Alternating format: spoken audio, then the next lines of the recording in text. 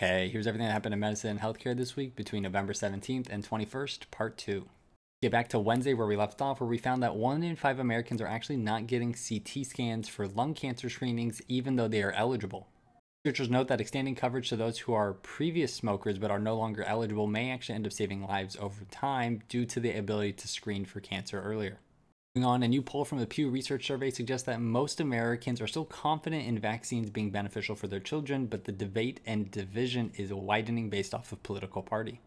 One of the ones that had the biggest changes was the MMR vaccine, which had a 91% support amongst Republicans in 2016, compared to now where it's up to about 76% about 10 years later.